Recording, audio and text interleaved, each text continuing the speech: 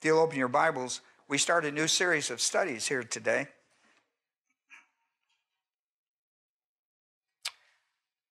Called Truly, Truly, I Say to You. I couldn't think of a better line that Jesus gave me, so I used it. What you've heard that, I know, truly, truly, I say unto you, especially if you read the book of John. 23 times in 10 chapters of 20, there are 21 chapters in the book of John. 10 of those, Jesus preaches, truly, truly, I say unto you. 23 times in 10 chapters, he preaches, truly, truly, I say unto you. I think we sometimes might jump over sayings like that. Maybe we jump over because we don't understand them. I hope that's the cause, because I'm certainly going to explain it. But these are, when you read in the Gospel of John, truly, truly, I say to you, and John's the guy who does this. Now, they're mentioned in other places of the Gospels, but nowhere near like John. John picked up on this teaching of Jesus when he would say, verily, verily, I say unto you. Christ would give great doctrinal statements from them, and John apparently kept them. He took his notes home with him and studied them. The thing I recommend for you to do. And later he comes back and God puts on his heart to write a book. And half of his book is on the teachings, verily, verily, I say unto you. And they're great teachings. Often we quote verses from these without verily, verily, I say unto you. I'll give you an example. In my lesson passage today, this verily, verily, I say unto you, in the 3rd chapter of John, that's where we are. In the 3rd chapter of John, verses 1 through 21, which is where Jesus teaches this first series of truly, true, I say unto you. He's with a guy called Nicodemus. You're familiar with that. And probably the most famous verse quoted out of the Bible, at least the New Testament, is John 3:16, which is in the middle of this. And everybody quotes that and misses, truly, truly, I say unto you. John 3:16 came in part of a passage dealing with verily, verily, I say unto you. He says it 3 times. So we're going to take a look at this. This hour, I'm going to look at the first 8 verses. And in the first 8 verses, he uses this word, truly, truly, I say unto you, twice. So let's take a look. Now, therefore, there was a Pharisee, a man named Nicodemus, a ruler of the Jews. Now, there's something interesting about it. He's a Pharisee. Listen, and he is, later, Jesus is going to say, how is it that you don't know this, being a teacher? This guy was a theologian teacher. I mean, he either went to the seminary school of Shemal or Hillel. Is one of those 2 schools. And you know, it doesn't tell us, so there's a lot of guess around it. But he might have went to school with Paul. Out of that school of Pharisee. Might have been a little older than Paul, but anyhow, he's a theologian, we would say a doctor of theology today. And Jesus is going to talk to him about spiritual birth, and he don't have a clue. And he says, how is it? He's going to lay 2 verily, verilies on him, and then Jesus is going to say, how is it that you don't understand spiritual birth? How is it that you're a great teacher, a renowned teacher of the Bible, and don't understand what you must do to be saved? So this is Nicodemus. This man came to Jesus by night, and he said to him, Rabbi, which was a greeting from one teacher to another. One rabbi to another rabbi. One rabbi to another rabbi. That's an honorable salute between men of the word. He is a rabbi, and he's speaking to a rabbi, both teachers of the word. Remember that. Rabbi, we know. Who is the we? He's talking about those who are the same way of thinking that he is in regard to who Jesus is. We Pharisees, or at least a group of Pharisees, who are trying to figure out theologically who Jesus is. That's important because later Jesus is going to come back and talk to them about them versus Jesus. So this is important. He says, Rabbi, we know, watch two things he knows. As a group now, the we is a group. We know, this is what they've concluded, the Pharisees, at least a group with them, we know that you have come from God as a teacher, a hodadaskalos. There's a definite article with it. And this is why, for no one can do these signs. I want you to pay attention to that because in our first, truly, truly, I say to you, he's going to come back in reference to that word sign that he said. Now remember, Nicodemus said, we have seen signs of evidence, right? That's important. For no one can do these signs. You know, the Jews, you know, 1 Corinthians 1:22, Jews seek signs, Gentiles seek wisdom. Remember that? For no one can do these signs. Now, you got your Bible open, haven't you? Okay, there's a Bible in front of you. Get that out and look at John. For no one can do these signs that you do unless God is with him. Now watch this. Jesus turns around and gives him the first, truly, truly, I say to you. Unless, now look, we just had, look, the word signs and unless are keys. Jesus comes back, and truly, truly, I say to you means he's going to drop a bombshell of theology on him. A truly, truly, I say to you is a big bombshell of theology. It is a big doctrinal point. Truly, truly, I say to you, unless, now remember Nicodemus said signs and unless. We've seen signs that no one could do unless God is with you, right? We've seen signs, right, that God is with you. Now watch. Truly, truly, I say to you, unless a person, unless anyone, it's the word tish, is born again. Actually, if your Bible says, let's see how sharp your Bible is, either in the footnotes or in reference, this does not say born again. This says born from above. Born from above. It's not the word again, it's the word above. Unless, because it's about God.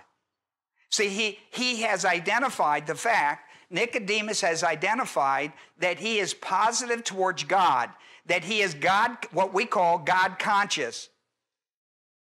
But he thinks he's saved because he does religious stuff, because he goes to church, because he does religious stuff. Nicodemus thinks he's saved, when really what he has is God consciousness. And it is God consciousness that's brought him to Christ in order to present the gospel to him so that he can really be saved and not just be religious. Okay. Truly, truly, truly, I say to you, unless, he used that word on him, unless one is born again, he cannot see the kingdom of God. See, Nicodemus says, we know that you have come from God because of the signs of evidence, which were miracles. He's been raising the dead. He's been healing the blind.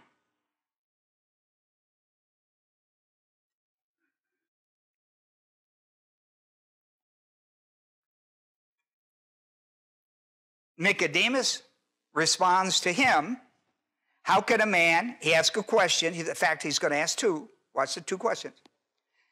How can a man be born when he is old? He cannot enter a second time into his mother's womb and be born, can he? Jesus, now watch, this is important now. Because he's open. Nicodemus is open. He's open to have the gospel presented. He's bringing him into that. He says to him, truly, truly, I say to you. See, he dropped the first bombshell on him, and he's with him. His questions show he's following along and struggling with the answer, right? But he's with him. He hasn't pushed back and going, nah, I don't want to hear anything about God. Nah. See, he's not doing that. See, he's engaged. He's listening, like many of you. He's listening. And so Jesus answered, truly, truly, I say to you, and he comes back to the word unless one is born of water and spirit, and he's going to explain that in a minute, unless he's born of water and spirit, he cannot enter. Now watch. You missed it, so let's go back to the two questions he asked him, because you missed it. How can a man be born when he's old? He cannot enter a second time, can he? You with me? See, Jesus is answering his questions theologically, bringing him to a place of salvation. You do see how he's working this. He's engaged. Jesus is engaged with what he's saying to him, and he's using terms that are common terms with him that he's asked. Do you understand? See, the key word is he can't enter into his mother's womb a second time. So what are we talking about? Jesus says, verily, verily, I say to you, unless one is born of water and the Spirit, he cannot enter. See, that's a key word. The other one was see. Now it's the word enter. Why? Because Nicodemus is paying attention. He's with him. He's working him. You understand? Okay. He cannot enter into the kingdom of God. Then he explains water and spirit. He says that which is born of flesh is flesh. That which is born of the Spirit is spirit. Then he says, do not be shocked. The word marvel means don't be shocked, because Nicodemus is back on his heels. What is this born again stuff? What is this spiritual birth you're talking about? So there comes my title. Dialogue, right? What's my title? Dialogue of spiritual birth. There is a dialogue going on. A dialogue going on. There is an interest. Jesus is trying to bring him out of religion and into relationship with God through Christ. No man can come to the Father except through Jesus Christ. I am the way, the truth, and the life. And so, that which is born of flesh is flesh, and that which is born, I'm talking about a second birth. I'm not talking about a flesh birth. I'm talking about something different. I'm talking about a spiritual birth. I'm talking about a birth that takes place by the Holy Spirit. Do not marvel or don't be shocked that I say to you, you, Nicodemus, must be born again.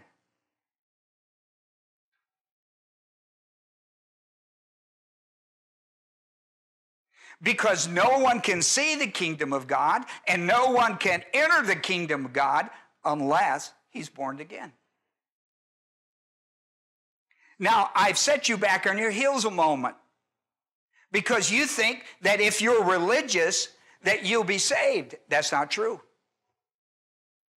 There may be you here today that think that if you're religious, if you go to church, if you stop doing bad things and start doing good things, that God will recognize that and you'll be able to go to heaven because of that. That's not true.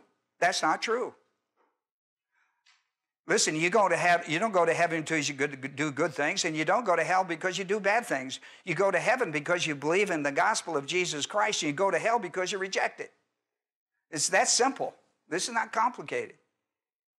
You must be born again. You must be born again. You will never see to understand the kingdom of God. You will never enter into the kingdom of God unless you are spiritually born. Your first birth, no matter where you take it, won't take you to God. It'll take you to God consciousness, And religion is help, Nicodemus. A monotheistic religion called Judaism has helped Nicodemus to come to a place in his life where he needs more than God. He needs a relationship with God. He's in a relationship with works.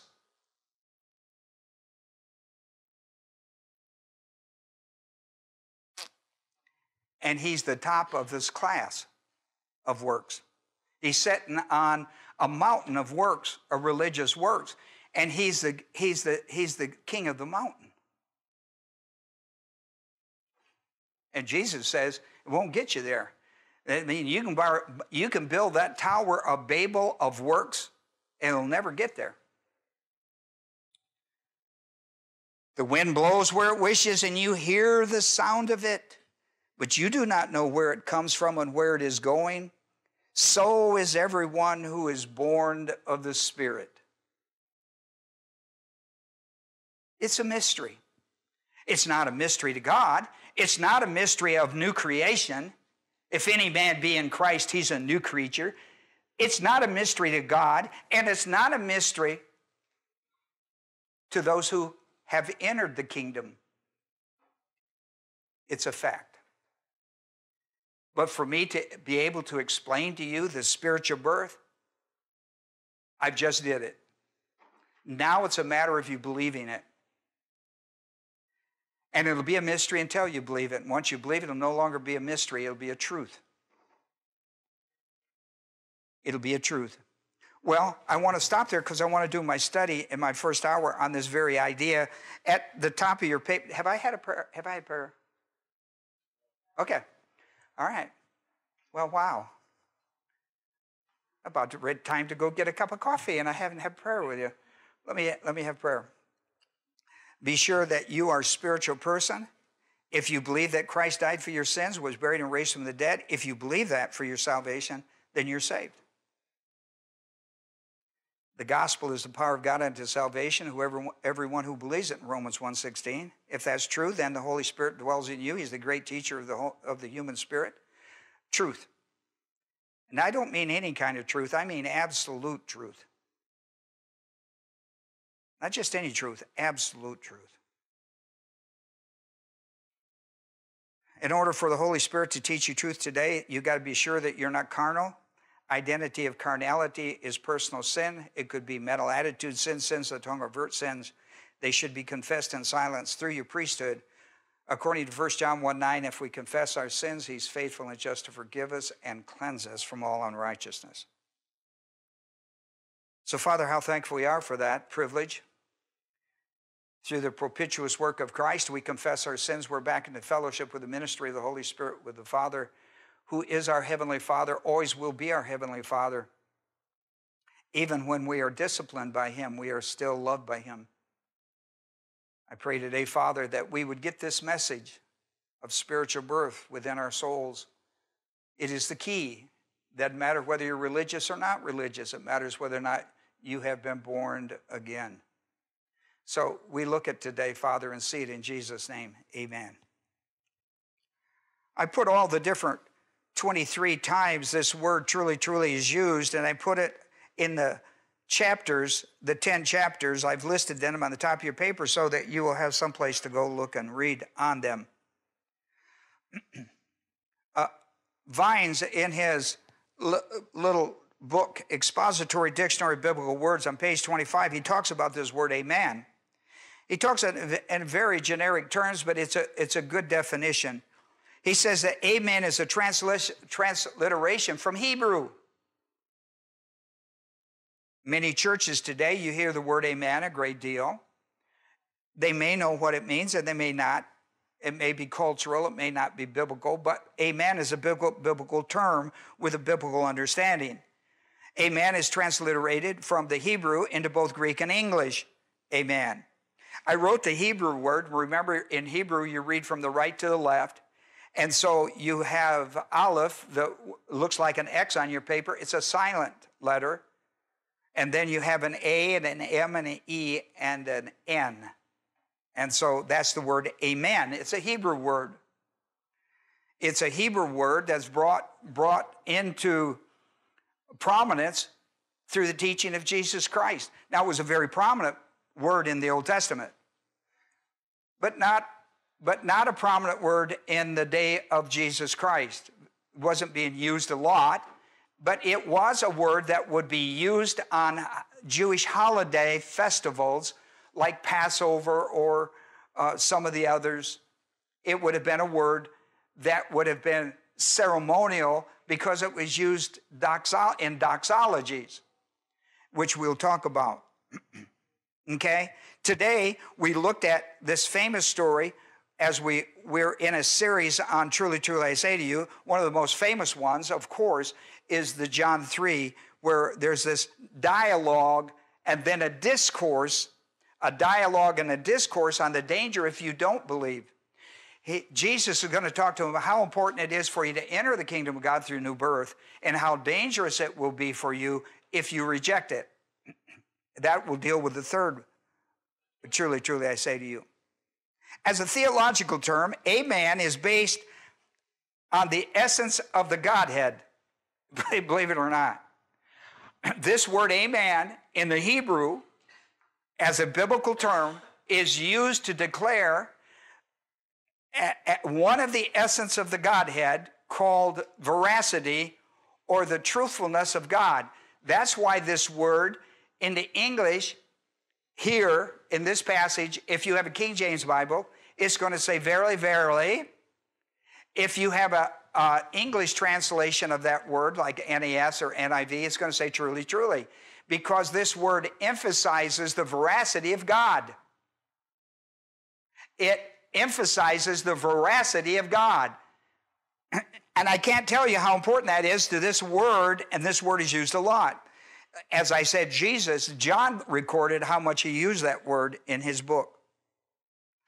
In Hebrews 6:18, the writer of Hebrews says, so that by two unchangeable things in which it is impossible for God to lie.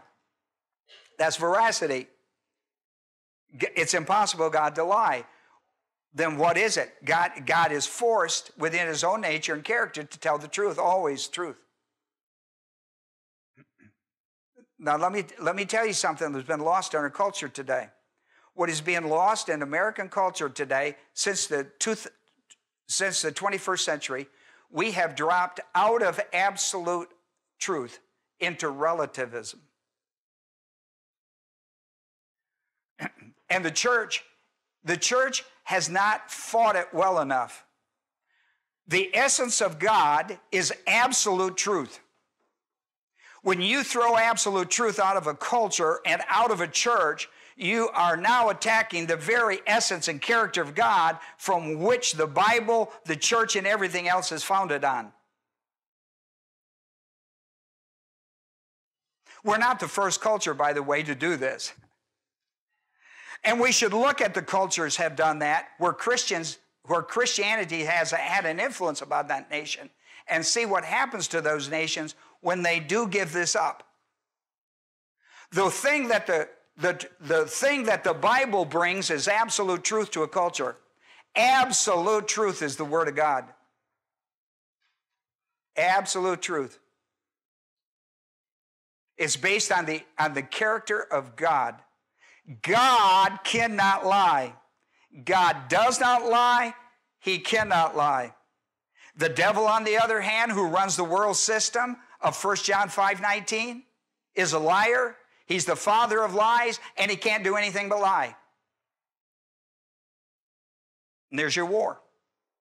He represents relative truth, and God represents absolute truth. And there's our war today. And the church has got to be able to stand in that gap.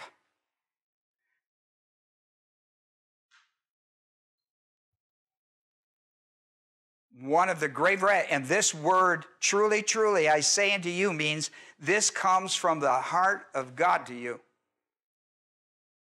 This is based on the divine essence. This is a very powerful idea. In Jesus' great prayer before he goes to the cross with the Father, he says, in that prayer, he says, this is eternal life, that they may know you, I mean, do you really know him? Do you, honestly? Now I know you go like, oh, yeah. Do you really know him? I mean, do you really know God? Or do you know about him? See, there's a difference. I mean, do you know about somebody or do you live with them?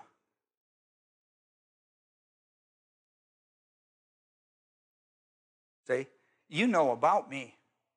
Jane knows me.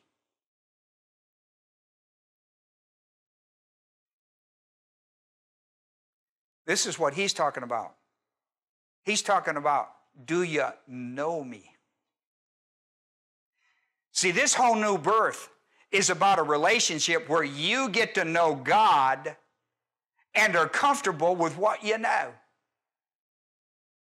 Where Christ is at home in your life.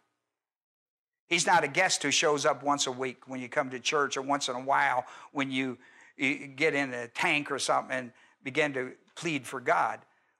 No. This is eternal life, that they may know you, the only true God. See the word true? The only true God, and Jesus Christ, whom you have sent. You know who?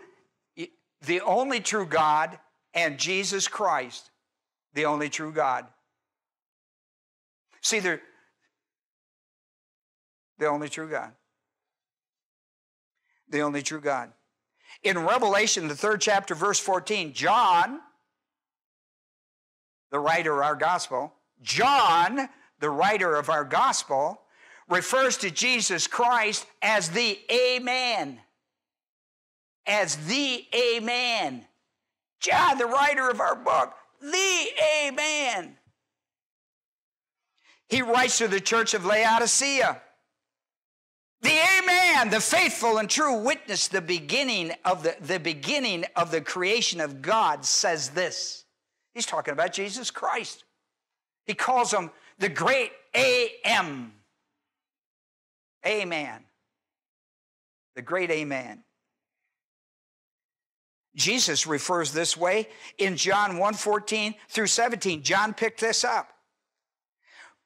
When John says, we have seen the one and only come from the Father, who is full of grace and truth. Full of grace and truth. Talking about Jesus Christ. In 2 Corinthians 1:20, for as many are the promises of God, in him they are yes, therefore also through him is our amen. Which means, so on the human side, it means so let it be. See, the word amen has a God side and a man side. Every amen has a God side and a man side. On the God side, it's a doctrinal principle he wants you to learn.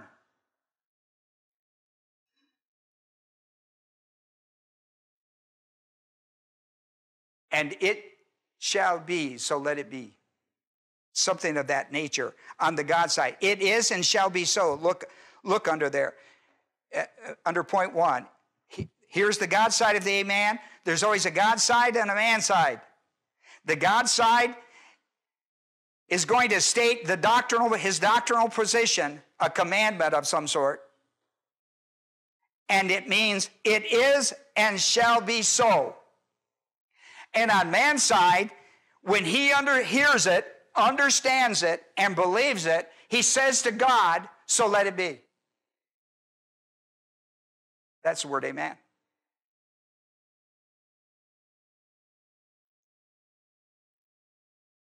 So let it be. I accept it with full responsibility.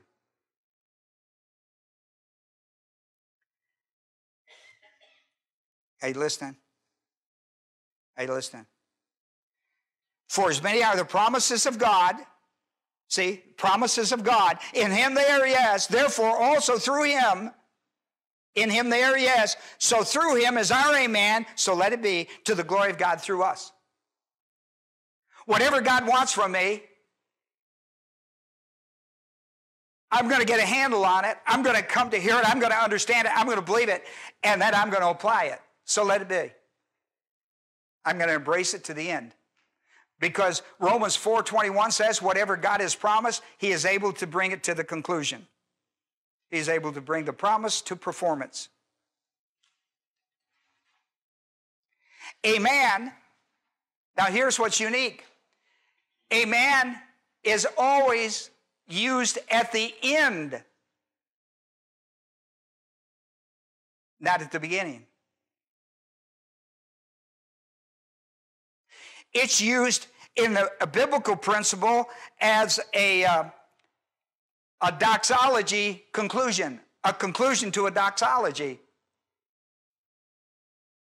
The amen usually is placed at the end of a very important principle in the singular.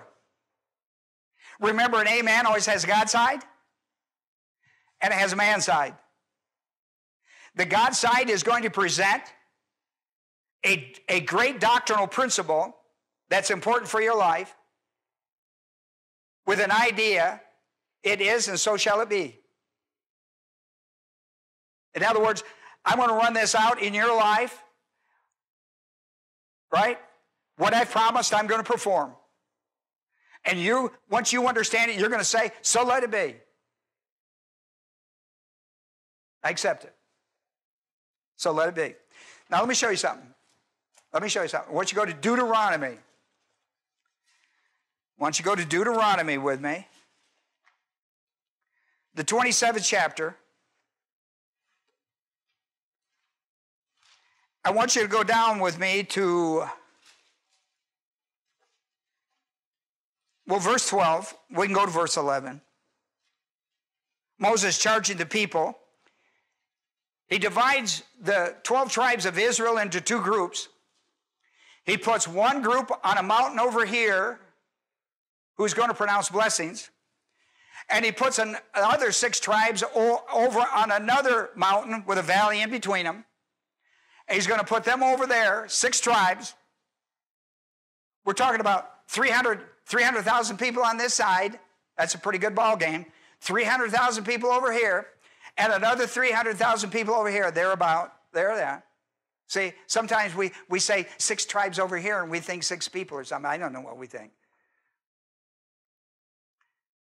They're going to pronounce the blessings, and it's going to echo through this valley like you can't believe, the acoustics. And then the others over here are going to pronounce the cursings. All right. You with me? This is what's happened as we come into this. On one side and on the other side. All right? Now, on the one we're looking at, we're on the mountainside of cursing. On the mountainside of cursing. And the Levites shall then answer and say to all the men of Israel, loud voice. The Levites are going to give a statement as from God himself. And it means it is and shall be. And the Levite, which is a large tribe, we're talking about a lot of people, 100,000 guys are going to say in unison. And there are 12 of they're curses. And there are 12. If you looked 1, 2, 3, 4, 5, 6, 7, you'd find 12. Right? 6 tribes. Levite's going to say it. The Levites are going to say it. And so let's just take verse 15. Cursed is the man who makes an idol or a molten image, an abomination to the Lord, the works of the hand of the crafty man, and sets it up in secret. And then all the people shall answer and say, what? Which actually means what? So let it be. Right? Amen means in your heart. You say, it means, so let it be. So the Levites, and listen, watch. Now look, that's the first one, agreed? Every one of them. Look at them. Every one of them. Look at every one of them. Then you drop down to verse 26. That's the 12th. Cursed is he who does not confirm the words of this law by doing them. And all the people said, amen. You see that? See, this is a typical way an amen is used in a doxology. And working with the congregation. The Levites would come.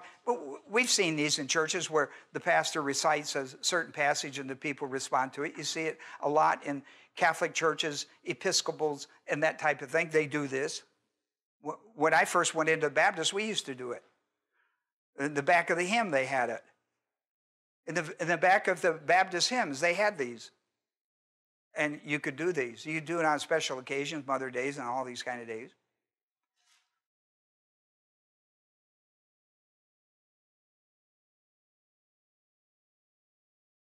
Where was the amen on 12 of these? Where was the amen located? At the front or the back?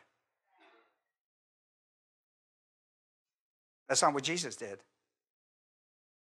That was the typical way it was used. Statement from God. Do you hear it? Do you understand it? And here's what the Hebrew people, Shema, Shema. The priest would come out and say, Shema, hear, O Israel, the Lord your God is one. Shema. Then he would say, whatever. And the people would go, amen.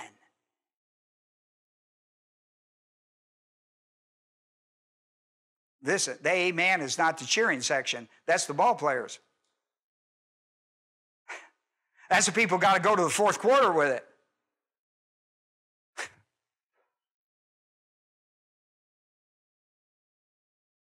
It's not a cheer group.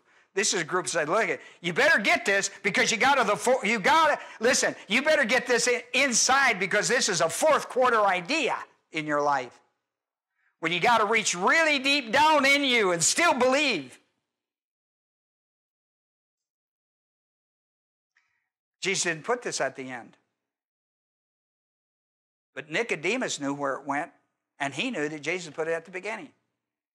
Listen, Nicodemus would have been a guy who did this all the time in the church. And the people would say, amen. So let it be. You understand that? Nicodemus would have been familiar with all of these amen sections of the Old Testament. Jesus didn't put it at the end. He put it at the beginning. And he didn't do it singular. He doubled it up.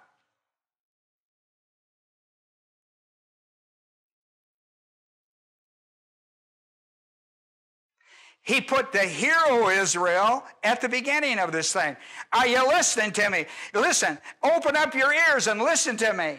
I'm about to lay a great doctrinal idea on you, and you've got to have the ears to hear and a heart to believe, because this is a fourth quarter deal.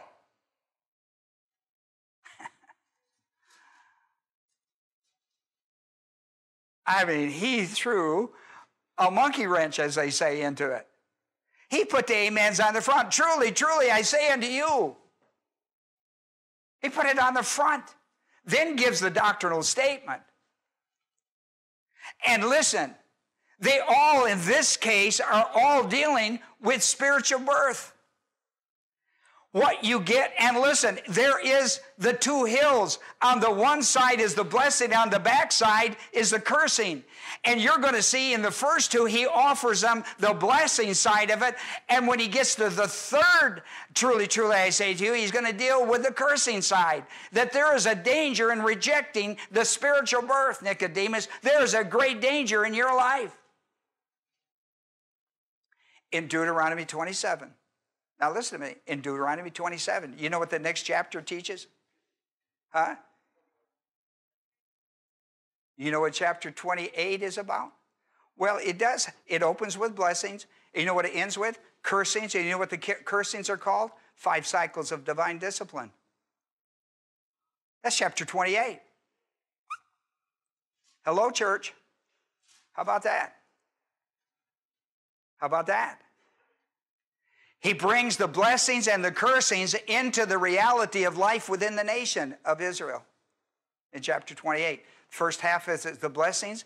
The second half of it is the cursings, and we call it the five disciplines, the 5 cycles of divine discipline and the priest nation of Israel. All set up in chapter 27. Now it's played out in chapter 28, and it's played out in history, isn't it? North Kingdom in 722, the South Kingdom in 586, and then 70 AD.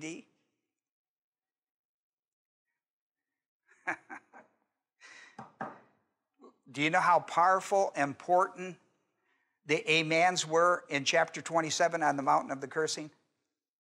Do you understand how important the amen at the end of that is? That's fourth quarter stuff you got to have. You got to have that in your gut when the fourth quarter comes to your life and you're down, you're running on faith and faith alone. None of this other stuff. I mean, you're pulling from your guts of faith. You better have that amen in you. Not some old verbal gobbledygook. Amen, brother. Better be, and whatever you told me, God, I'm okay with. Have you got that? Yeah, that old amen. I don't know. Yeah, I don't know. Placed at the end. It is, on the front of it, it is, and so shall it be. On the back side, so let it be. So let it be. I'm okay with it. I'm okay with it. The doubling of the amen by Jesus is teaching what I am speaking comes from first-hand authority. Put it on the front. Listen, when you get a doubling of an amen anywhere, it's a big deal. In Psalms 89:52, he gives it as a double amen. David writes, "Blessed be the Lord forever. Amen and amen."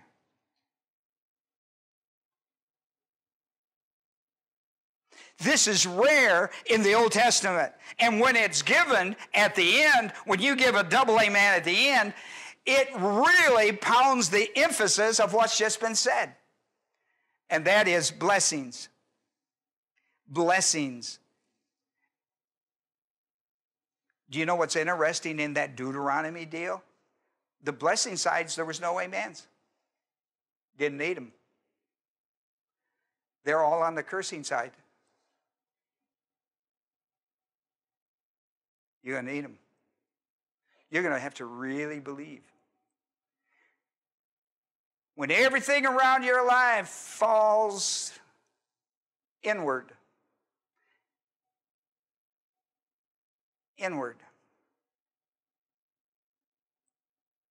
it's just you and God, you really need to have that relationship. Get it now. Have it now. Have it now. What Jesus is saying by putting the amen on the front is absolute truth. Therefore, what I am speaking is absolute truth. It is, and it shall be so. This is, and he doubles it up. When he doubles it up, it goes like, this is absolutely true. And Jesus is speaking to Nicodemus from the God side.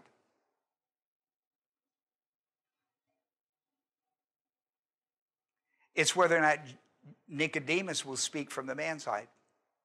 Because Jesus is speaking from the divine side when he says, Nicodemus, you will not see the kingdom of God. You will not see the kingdom of God unless you are spiritually born. Nicodemus, you talk the talk, but you ain't got the walk, son, because you haven't believed in the gospel of Jesus Christ. Your father Abraham did. In Galatians, the 3rd chapter, verse 8, Abraham believed the gospel and was saved. Nicodemus, not only will you not see the kingdom of God, see, Nicodemus, when he walked into the presence of Christ that day, he thought he He had seen the kingdom of God. He was a speaker of the kingdom of God. He spoke about it. But he couldn't see it because he hadn't been born again. Can't get it from seminary. You got to get it from Jesus Christ. Can't get it from theological teachings. You got to get it from Jesus Christ. Nicodemus, you can't enter the kingdom of God. You walked in here thinking that you were in the midst of the kingdom of God. Nicodemus, you haven't even entered into it because the only way into it is you've got to be born again. How is a person born again? Don't leave this first service until you understand. 1 Corinthians 15, 3 and 4. Jesus Christ died for our sins according to the Scriptures, Old Testament. He was buried and raised from the dead on the third day according to the Scriptures, Old Testament. He's quoting the Old Testament. You've got to be born again. How are you born again? By being, all of a sudden, become religious? Change your ways? I don't care if you want to change your ways. That's not how you get saved. Listen, that's just human willpower. You know it don't work all the time. That's why you keep sliding back and forth, back and forth, back and forth, back and forth, back and forth, back and forth, back and forth, back and forth, back and forth. You've never been born again. You don't have the spiritual power in you. Listen, the flesh can't beat the flesh. All that is reform. The Bible is not trying to get you to reform. The Bible is trying to get you to transform. Get into transformation. Not conformity to the world, but transformity by the renewing of your mind. That's the name of the game. Come to church with just once in a while. Come to church with an understanding of what it's there about. This church is about teaching you how to live the Christian life. How to live it. You haven't figured out it yet. You haven't figured it out. You haven't figured it out. How long is it going to take you to figure it out? Listen, pick a night. We meet Tuesday night, Wednesday night, and Sunday. I don't care what night you pick out, but pick that night out and come for a year. Don't miss that night for a year. Pick one of them and come for a year. And I will show you in a year, by your own volition, I will show you how you can win over your flesh, how you can win over bad decisions, how you can win over your addiction, how you can win over your bad decision. I'll show you how to do it. It's not complicated. You've made your life very complicated. It all begins with, are you born again? Do you believe for your personal salvation that Jesus died for your sins, was buried, and raised from the dead third day? If you believe it, you're saved. It's a matter of you not being saved. It's a matter of you not relying upon all the things, all the divine assets, all the grace assets that God's given you to live the victorious Christian life. You're not living victorious. You're up one day, down two, up three, one, down four. You're all over the place. There's no steadiness in you because you don't know how to walk in the Spirit. You don't know how to walk by faith. You don't know how. You go to churches, they tell you why, they don't tell you how. They tell you you ought to be saved and then don't tell you how. They tell you you should walk in the Spirit, but they don't tell you how. They tell you why you should walk by faith, but they don't tell you how. We tell you how. You pick out a night, 6:30 Wednesday night, 6:30 Tuesday night, Wednesday night at 6:30, and then, of course, here, 2 services on Sunday in the morning. Pick a day and stay with a day. We have just started a new series on Sunday. If Sunday's the best day for you, I don't want to see you once a month. I want to see you every Sunday. Amen? Some of you didn't say it, and I thank you. None of that gobbledygook stuff. Because what does it mean if you on the human side say amen, it means, so let it be. You can count on me, Pastor. Save my place. I'll be there every Sunday. All right. Let's pray. We're going to close this service with a prayer, and then men will take the offering. Then we got coffee and donuts downstairs. If you're visiting with us, we'd like to meet you and Then we'll be back after 15 minutes for our second half. Al, if you'll do this offertory prayer. Well, Father, what a great privilege to be part of your family through faith in Jesus Christ. I pray that you've made this simple for those who need to be saved. That anybody here that is not saved, the decision could be made very clear. I pray that you will motivate through the Spirit anyone to make that decision. I also pray, Father, for what is given today, for our monetary giving, that you will take it and multiply it many times. We know, Father, that there's always going to be enough.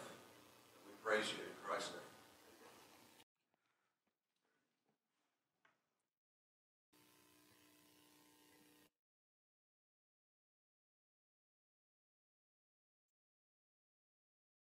Jesus, in the Gospel of John, when he says, truly, truly, I say to you, he did something really unique that probably has more importance to the Jewish age people than one might imagine, as I mentioned earlier.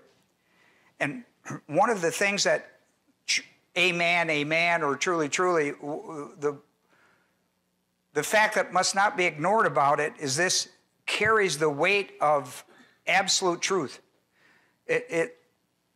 There's a divine side to an amen, and there's a human side. And from the divine side, whatever's being stated as a doctrinal truth, a spiritual truth, stands, the essence of God stands behind it. God has put his full essence behind the truthfulness of that statement. And when the believer responds, so let it be, he's responding that what he's doing the Romans 4:21. He's saying that I believe that what God has promised, he is able, he has the essence, the power, the structure of his being to bring it to pass or to be fulfilled, to be performed. Romans 4:21 is a powerful little piece of scripture that would be well worth your time to get in your notebook of your brain. So what Jesus is doing with Nicodemus is really important. I want you to see this because this dialogue needs to take place in our lives in America today. We Christians need to have this dialogue with America, with the people of America. What he is saying, what he's speaking about the absolute truthfulness, he's saying that by putting it on the front of his saying, so he says, amen, I say to you. He doesn't say, I say to you, amen. He says, amen, amen, what I'm saying to you. And therefore, he's speaking from a position, oh, wow. He's speaking from a position of absolute authority. You and I can speak that way to other people based on the Word of God. The Word of God is the absolute authority of his word, of him. When we can speak to people that way, in love, we can speak with absolute authority. I can't tell you how many people I meet. They're just all over the place. They're all over the place. And you say to them, well, I like what John, you know how John closes out his teaching on his book? It's in I think he goes 21 chapters, so it's in the 20th chapter before he signs off. He says, these things I have written unto you, that you might believe. I mean, that's the bottom line. These things I have written to you. These things I have written to you, so that you might believe. And what are you believing? You're believing that these are absolutes for your life. They're absolutes. I was looking at a stat the other day. Evangelical Christianity, you know, we have a category of our own now. Evangelical Christianity, which separates us from Christianity in that we believe the Bible is the inspired, infallible Word of God. We believe that these aren't myths. We don't believe the Garden of Eden is a myth. We don't think heaven is a myth. And so they've lumped us into a group. It was interesting to me that 70% of us evangelicals who believe the inspired Word of God, Only 70% of them believe in the absolute. I was shocked at that. That means there's 30% of us that aren't visitors. There are 30% of us that are consistent in our beliefs and stuff who don't believe that they're absolutes. I mean, how can you carry the Bible and not believe there's absolutes? I mean, the very essence of God demands it.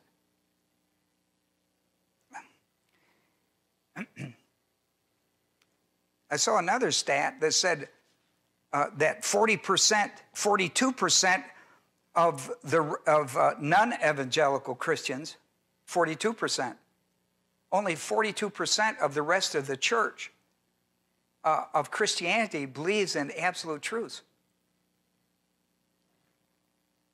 And by the way, they're in the majority of Christianity by numbers, by sheer numbers. I mean, that's frightening to me.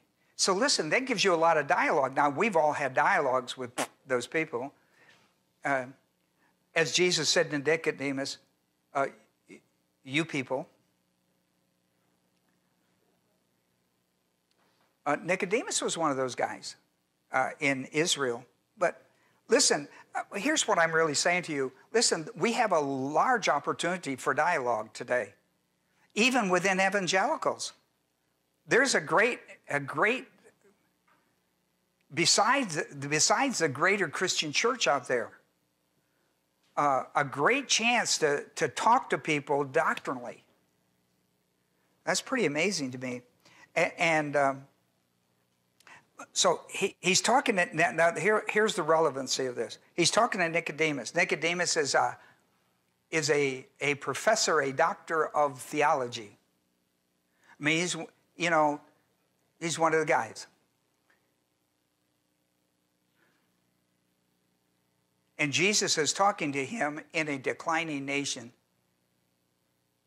Israel is on their way out. In 40 years, Israel will be under the 5th cycle of discipline to the second coming of Christ. Think about that. You talk about a little discipline?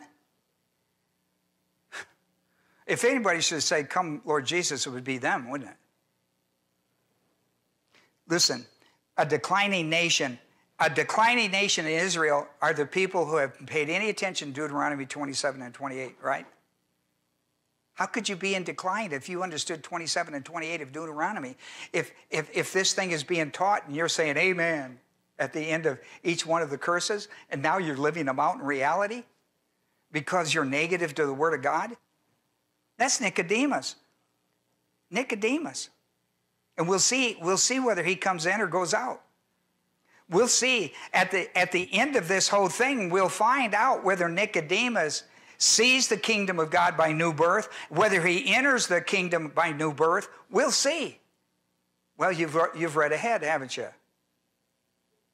And you know he came, don't you? Came in. And listen, we know he came in because he put it all at risk when he went and took the body of Christ and buried it. He put it all at risk. And of course, there's a movie out if you want to see it. There's always a movie about something to enter. Listen, absolute truth. We live in a day, just like Nicodemus, where absolute truth isn't even taught in the church. And it gives us a great opportunity for great ministry out there. You think your Christian friends are in absolute truth? The odds are they're not. The odds are they're not. They're into relative, they're into human viewpoint relative truth that says the only truth is what one knows as truth is whatever is right in his own eyes. How do you know that you're right and I'm wrong? It's what's right in my eyes that's important. Do you see how it's crept in? The church is full of this idea. Now, I'll tell you what truth is what God says. And the rest of it's gobbledygook. Listen, in the book of Judges, the book of Judges closes with this warning. That's 21:25. It closes with this warning.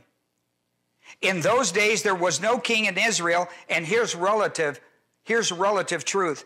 Everyone did what was right in his own eyes. That's relative truth. That's the way we live today. It don't matter what the Bible says. These Christian people, they'll throw their marriage under the bus. They'll throw their children under the bus. They don't give a rip about absolute truth. They live only what is good for me. If it's good for me, then that's good. And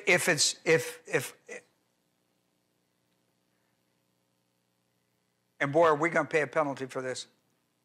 Are we ever going to pay a penalty for this? Relative truth is cosmos diabolicus of Satan. It's worldly thinking.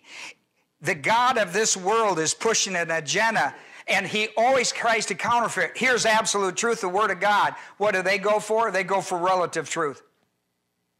In Romans 12:2, Paul calls it conformity to the world's thinking. We have conformed to the way the world thinks about the Bible, about what is truth and what isn't. If it's okay with me, it's truth. No, it's okay with God, it's true. We are losing our way. In 1 Corinthians chapter 1 and chapter 2, Paul goes into this whole deal of worldly thinking and how the church must be on guard against it.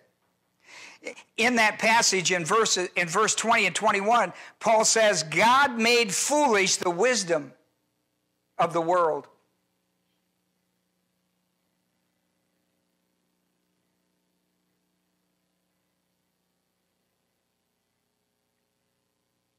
Wisdom is as smart as you get. Wisdom of the world is as smart as they can get. And the smartest they can get is foolishness with God. Let's show you how smart he is.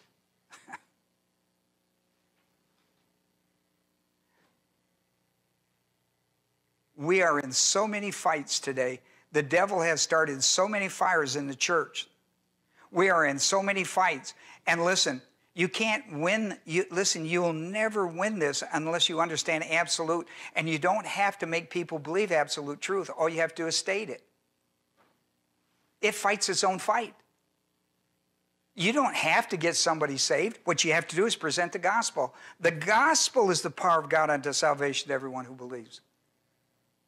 But you got to carry the news out there, and you got to be willing to put yourself out a little bit and say, look, that's not true. Listen, here, I was talking last week, just about everybody comes in, I say to them, I go like, what's the Bible say? I tell you this over and over again. They don't know. I'll say, well, you got your Bible with you? Well, I didn't bring it in. Well, get right out there. Did I bring mine? Hello? Run right out there and get your Bible. Most of the time, they don't even carry it in their car. Listen, you have permission. You can carry.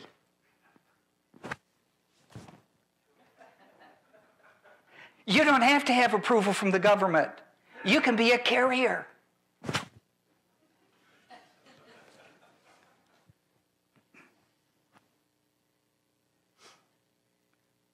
Mrs. Eskew. Remember Mrs. Eskew? Some of you do. Way back, there were founding people in our church. Mrs. Eskew packed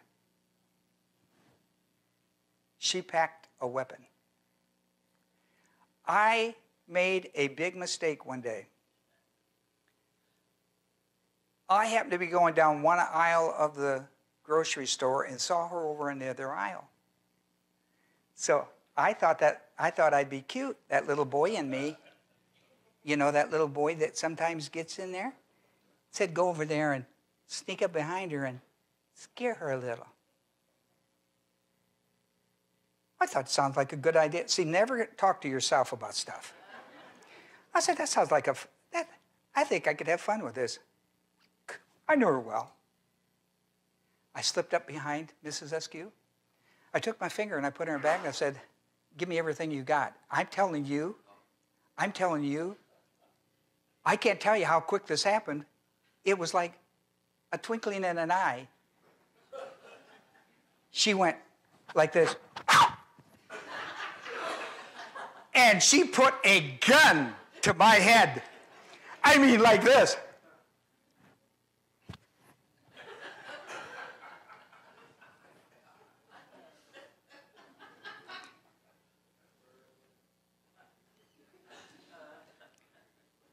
I spanked that little boy all the way home. I gave him a thrashing. You stupid! I knew she packed, but in a grocery store, I thought I was safe. Don't do that. Don't do that. Listen to what Jesus said in John 17:17 to the Father in his prayer before the cross. He says, Father, sanctify them in the truth. Your word is truth. You know what that is? He's talking absolute. You know, life can change like seasons or weather. If you live long enough, you'll go through all the seasons of the weather. Life may change like seasons or weather, but not the reality of truth attached to it.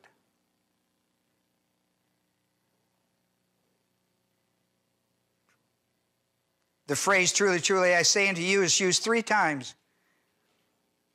We've looked at 2 of them today, both of them dealing with born again.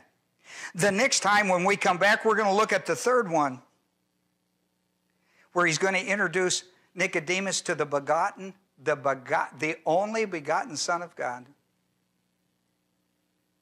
Nicodemus said, oh, you know, we are really interested in you. We've seen signs. We think this could well be. We've seen the signs of the miracles, and boy, when he gets into that 3rd, verily, verily, I say unto you, he's going to pull out this thing. Not only am I the Son of Man, I am the only begotten Son of God. When he gets through with Nicodemus with this 3rd one, boy, Nicodemus is going to have a lot to chew on. A lot to chew on. So when we come back the next time, I'm going to talk about the dangers of not receiving the spiritual birth. Remember, though, that the amen has 2 sides. There's a divine side and a human side. Amen on the divine side or the God side means it is and shall be so. It is and shall be so. And on the human side, it means so let it be. And boy, you better be careful when you say let it be. Because God takes that serious. You may not, but he does. It is and shall be. When God speaks, he expects faith to respond, so let it be. See, so let it be is a faith response. God says, it is and so shall it be. And then he states what it is. Whatever it is and so shall it be. Be silent unless you're willing to put it to faith. Put feet on the Word of God in your life. Put it to faith. That says, so let it be. So let it be. And that's quite a compliment to God. That's a doxology within your soul. That's a moment of worship with God. You may not realize that's a moment of worship. That's a moment of worship. On the human side, he wants you to hear it, he wants you to understand it, he wants you to believe it, and he wants to hear a response from you. And so your response is, so let it be. In the Israel, they would have the people respond. And when the people said amen, they knew it meant so let it be. Didn't mean amen, it meant so let it be. They did recitals things. Point number 4, in closing.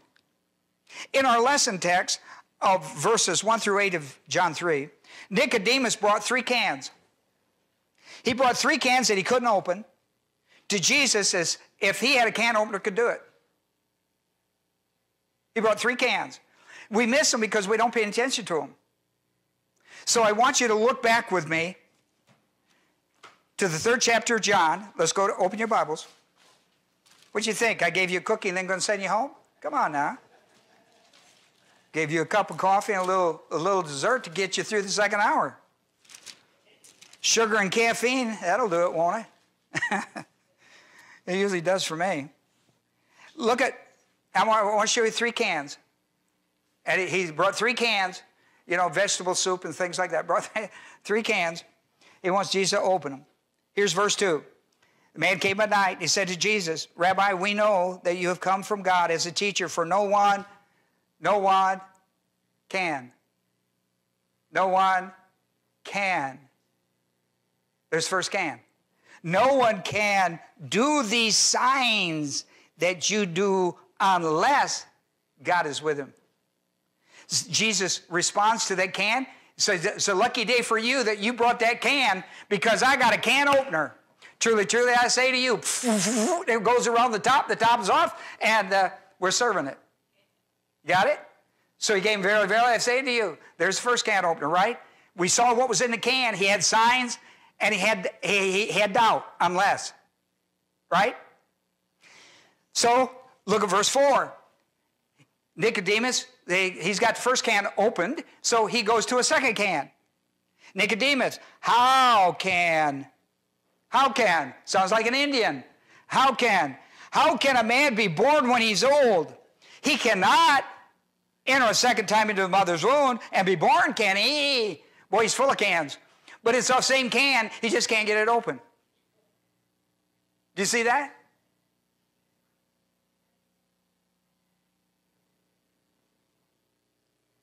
Okay? These are all, I'm looking for spiritual birth cans. So what's Jesus do? He gets his can opener out. Truly, truly, I say to you. And he opens it up. How can a man be born when he's old? He cannot enter a second time. See, Jesus, remember I told you he looked at this word enter. He looked at the word signs and said see. He looked at the word enter and used enter again, right? I told you, I say that's a can stuff. Right? And then Jesus goes into this second idea of you must be born. You must be born. And what is Jesus doing? He's talking with a guy who's religious, not saved, but religious. Jesus is checking his God consciousness. What do you know about God I'm willing to stay with? And so he's dealing with God consciousness, bringing him to gospel hearing. And this is what he's doing. He's bringing him to gospel hearing. He talks about he's talking about you must be born again. And when he gets to the third can, he's going to go into mechanics. The big word that's going to be connected to the third can is the word believe. For God so loved the world that he gave his only begotten Son, that whosoever would believe would have eternal life and would not perish. The key word for the Gospel of John is the word believe to be saved. You know where he got the idea? Jesus. Jesus taught it. He's teaching it to Nicodemus. You don't work your way. You believe your way. You don't work your way. You see, Nicodemus, in the first can, Nicodemus understood Jesus was referring to a second birth, but he couldn't figure it out. In the second one, he's struggling with the concept of two births. I can't get this idea of two births. And Jesus says, your first birth is not enough.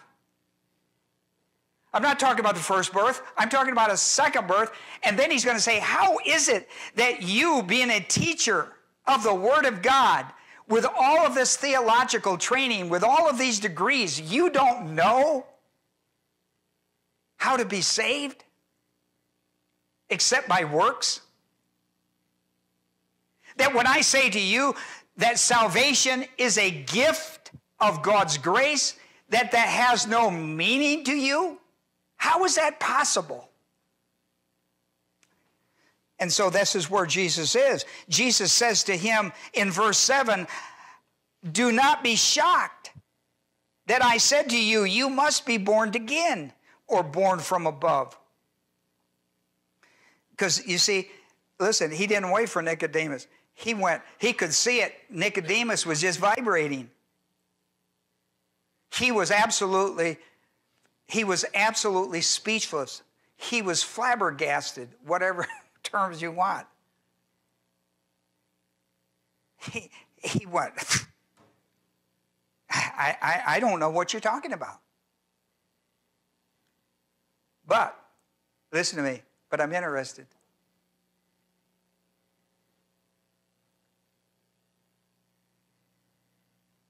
I'm sitting, working on my lesson, sitting at my office. I noticed this young lady, every once in a while would look back, but I thought just because I was cute.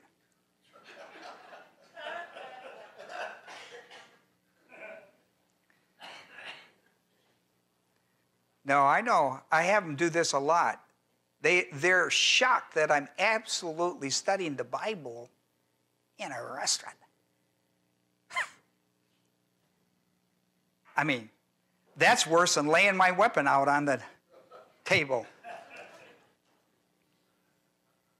And she finally couldn't stand it. She came over. I went, thank you, Jesus. Thank you. Thank you, thank you, thank you. Thank you, thank you. She stopped and she said, what you studying? I said, sit down. She said, will this take long? I said, well, how much time you got? She said, well, I got to be to work at such and such a time. I said, well, go get your stuff and bring it over here. We'll set your clock, and when you're ready to go, you go. Because it's going to take a while for me to explain to you. They're so hungry, people. She said, when are you coming the next? I got to go. I got to go. I know. When are you going to come back? Oh, I'm here every day. What time? 7:30, 9:30? Every day? I went, yeah. Every day but Sunday, they close. I have to go to church that day.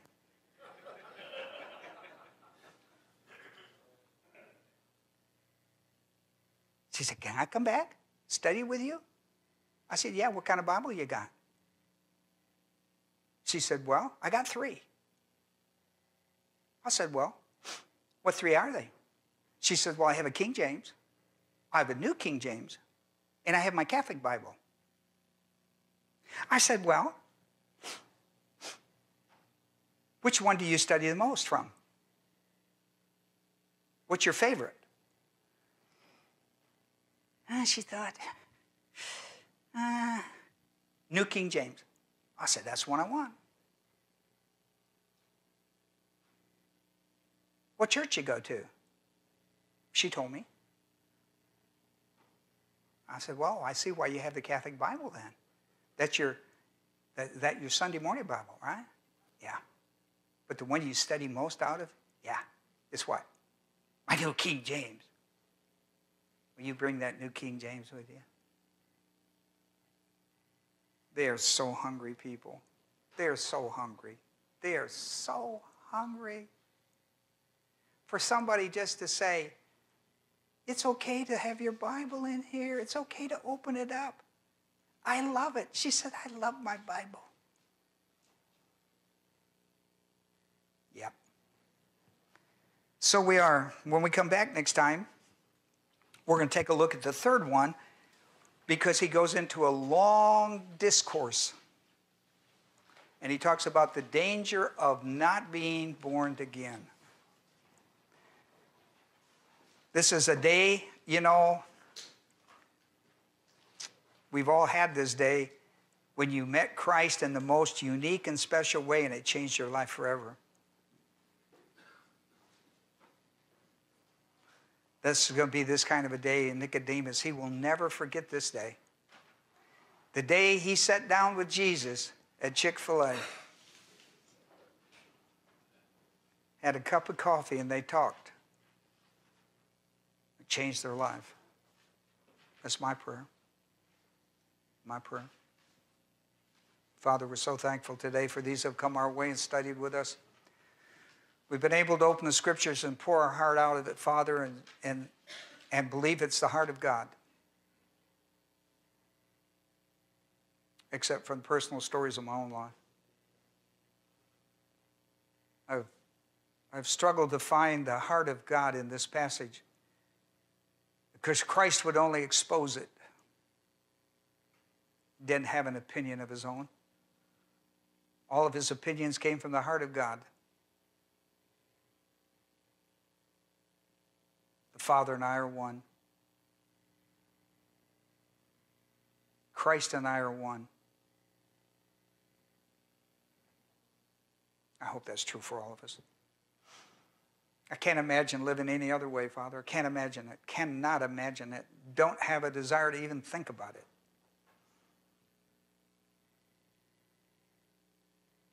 I want people to have that. I want these people to fall in love with the Word of God because it talks about the relationship he has a desire for in us. Oh, Father.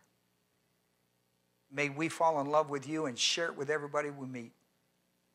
They know we have a love affair going. They'll know it. They see that light. They see that love. Encourage our hearts this week, Father. Encourage our hearts to share the truth with those that need to hear it. They need to hear that, they hear truth, but it's all over the place. They need to hear absolute truth. Absolute truth in Jesus' name. Amen.